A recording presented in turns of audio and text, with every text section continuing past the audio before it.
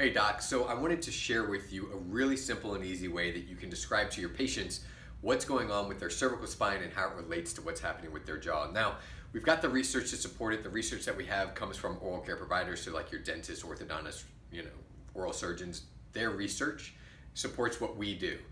But patients, a lot of times, they aren't so interested in that. That's more for the oral care providers that are interested in that and how we can relate to them and co-manage cases and those kind of things. But let's talk about for your patients, because that's really where this comes together. And so I want to show you a very simple way of showing how the cervical spine, is interrelated to what's happening with their jaw here. And so we're going to be looking at that temporomandibular joint. And so a simple way of doing that is this. Explain to them, look, I want you to sit up good and tall. And when you sit up good and tall, this is what you're explaining to your patient.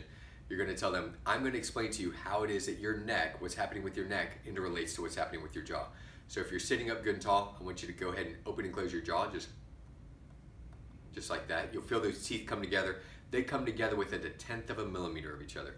Now what I want you to do is this, and you're saying this to patient. Now Mrs. Patient, now Mr. Patient. What I want you to do is, I want you to take your head and I want you to go back into extension. Have them go back into extension and open and close their jaw there too. When they do that, you should tell them, now do you notice how your jaw shifts back a little bit? And they'll say, yes, I do notice that. Now this is what I want you to do. With your jaw relaxed, I want you to go ahead, I want you to go into flexion. I want you to put your chin down and look down and open and close your jaw, and you'll feel your jaw shift forward. Do you notice that, Mrs. Patient, Mr. Patient? Yeah, I do. What do you do most of your day? You're looking down at your phone. Yeah. Do you notice now how it just by having the position of the neck interrelates to what happens with the jaw? So we can work on here the jaw, but we have to work on here as well.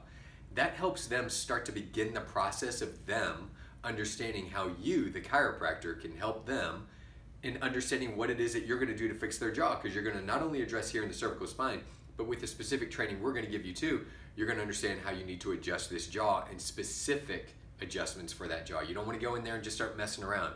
You want to have really specific procedures and processes for adjusting here, as well as what you're going to do on the back end of that care to make sure that they get the best results possible.